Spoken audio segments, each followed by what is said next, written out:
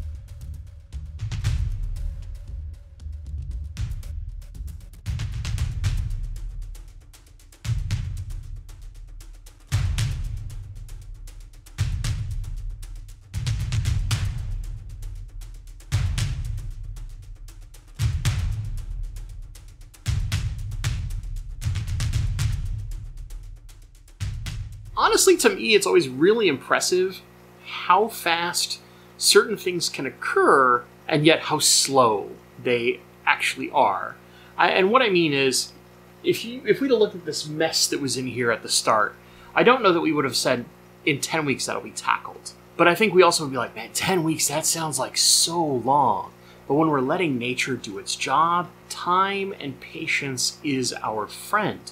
And as you can see, the plants look fairly healthy. Despite having that very thick layer of algae, all of this needleleaf java fern is doing great, and arguably it's very overgrown. So let's talk about what's next. There's a tiny amount of algae left in the tank. I'm sure you've seen some in some of the shorts. There's a little bit that's kind of stuck here underneath that got in there as things got torn up and little bits got thrown from the filter. There's a small amount in the roots here that they've still been kind of nibbling on. It'll probably take them another week or two to clean that up because it used to be much worse than it is now. And then there's a reasonable mat that's up here in these stems. And what it all comes down to is this. What we've noticed is they don't really chew at the stuff that's up in the stems. So I will be manually removing that in order to make sure that it's just gone.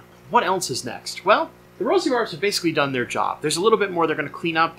They might be in here for another 3 weeks or so, maybe a month, but eventually they're going to move over to what will eventually become the former Guppy Mansion. That tank is ready for new fish, basically put. I mean, there's still some of the male guppies in there, and that's their home for right now, and I don't anticipate the Rosy Barbs will cause any problems with them, so they can move over there because I'm starting to get a Blackbeard algae outbreak over there, and I kind of need their help. Once we do that, I really need to thin out a lot of this Java fern. It is so overgrown, and we've kind of lost some of the other things that this tank was doing.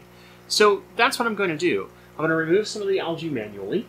I'm going to remove quite a lot of this needle-leaf Java fern and kind of rearrange a few things. There might be some new plants coming in.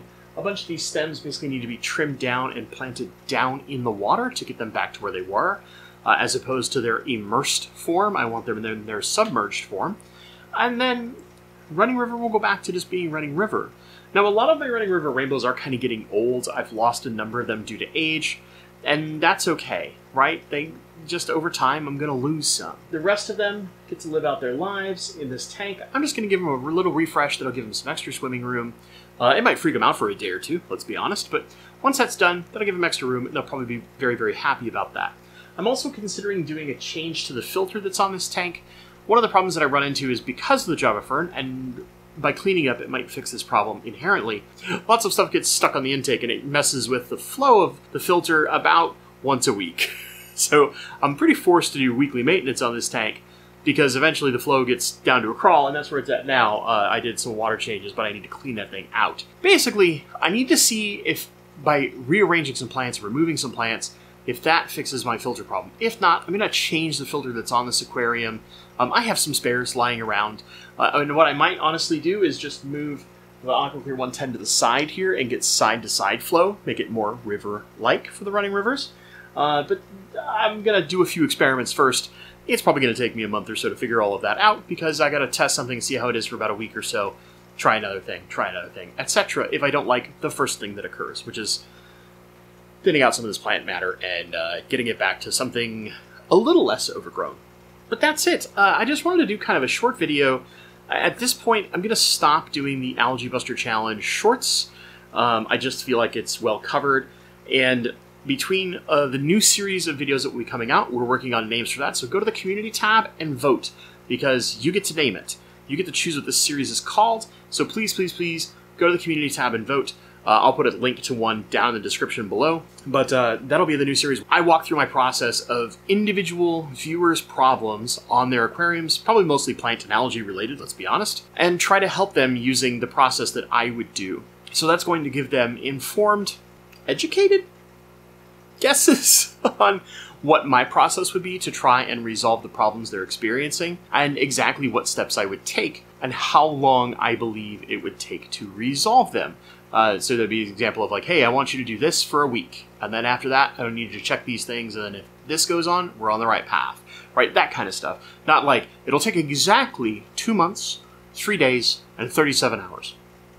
Not that. We're not going that route, but more of like, what the timelines look like for each step in this process, and how I would walk through things to see if we're on the correct path to solving the problem and finding long-term success. If you've enjoyed this video and you're looking forward to the new series that's coming up, please leave a comment down below, give it a thumbs up, all the usual stuff.